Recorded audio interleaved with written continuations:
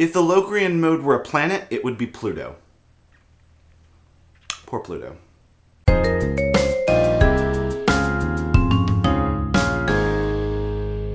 The Locrian mode is the only mode that has a diminished chord built on its final. Along with the Lydian mode, they are the only modes to have a tritone above the final. Both of these things were considered generally undesirable in early music, but even still, it remains to be one of the least used modes. But why? Well, let's take a listen to what it sounds like. If we wanted to build a Locrian mode using the C major scale, we would start on the 7th scale degree, which is B natural. So we'd have B, C, D, E, F, G, A, and B. Here's what it sounds like. Sort of weird, huh?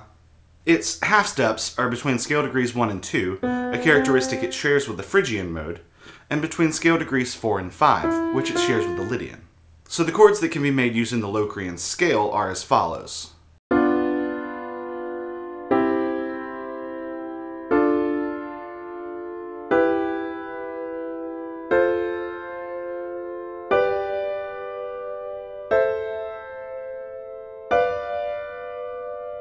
As far as its usage in music, it didn't even really make an appearance until the 20th century, when composers such as Rachmaninoff, Hindemith, and Sibelius started using it. But, like I said, it still remains to be one of the least used modes. Almost forgotten. Kinda like Pluto.